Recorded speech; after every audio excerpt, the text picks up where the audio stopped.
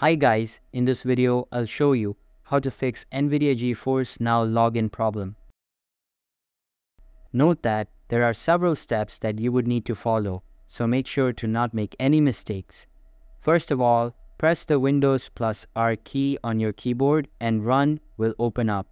Inside it, type in services.msc and give it a go. Now a window will appear in front of you. Simply click inside it and press the N, V, and I keys on keyboard. Once you do that, the Nvidia display container will be selected. Now make sure that it is running. If it isn't, then right-click on it and select Start. Also double-click on it and make sure that this is always on automatic. If it isn't, then change it and save the settings.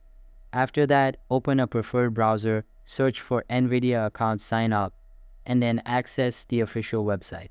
Here, you just need to sign into your account, and once you are signed in, go to the GeForce application and try logging in again. If this doesn't solve the problem, then make sure that your device date and time are correct. Another thing you can try is flushing the DNS. For that, go to the search bar, search for CMD, and open it up. Inside it, type in ipconfig /flush DNS and press enter. Once done, the last thing you can do is reinstall Nvidia GeForce. To do that, search for add or remove programs and locate Nvidia.